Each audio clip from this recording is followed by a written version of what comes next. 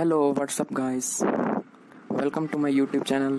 Before getting started, be sure to hit the like button and subscribe my channel.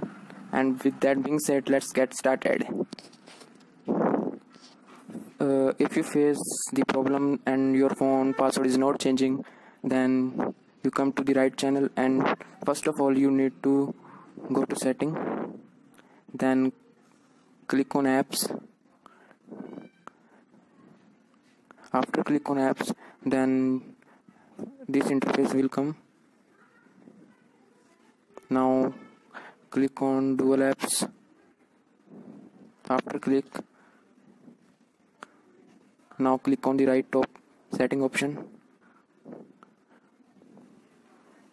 After click this, now here you will get the option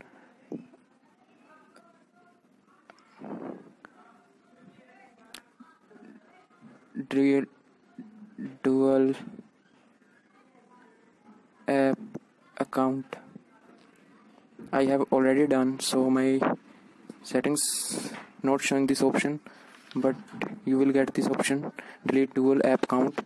After click on that, your phone will start reboot, and after rebooting you can change your password. Thanks.